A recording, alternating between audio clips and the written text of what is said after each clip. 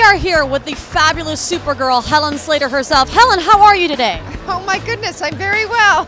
How is EternalCon going for you so far? It's been terrific. Everybody has been so kind, and I'm from Long Island. I was born in Massapequa, and I lived there the first 6 years of my life, and then I lived in Great Neck for 7 years, so... I'm assuming you've been to many other Comic-Cons before.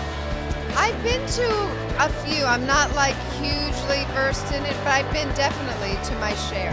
Is there anything unique that you're experiencing here that stands out from others? Everybody sounds like my brother. Really?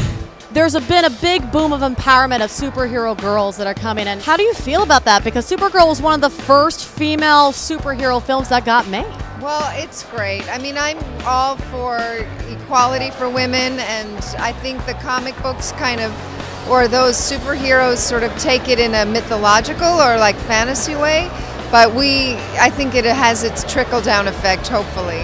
A lot of people don't know this, but you've been with the DCU for a long while, like with Smallville, and you're in Supergirl right now. How is that for you? It's been a lot of fun, and Melissa Benoist, who plays the new Supergirl, she is fantastic. Is there anything in particular that you absolutely geek out about? Oh my goodness. I mean, I love Barbara Streisand. Does that count? Yes, absolutely. Musical theater, you are absolutely allowed to geek out. Musical theater, Stephen Sondheim is my favorite musical theater composer. Sunday in the Park with George is my favorite musical. Is there anything that you're working on right now?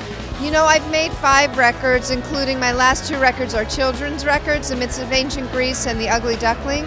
And I'm working on the next album. I think it'll either be based on the Selkie myth, which is about the seals, or it'll be just another singer-songwriter record. Thank you so much for making time to talk to us here at Den of Geek. Thank you again. And again, the lovely Supergirl, Helen Slater.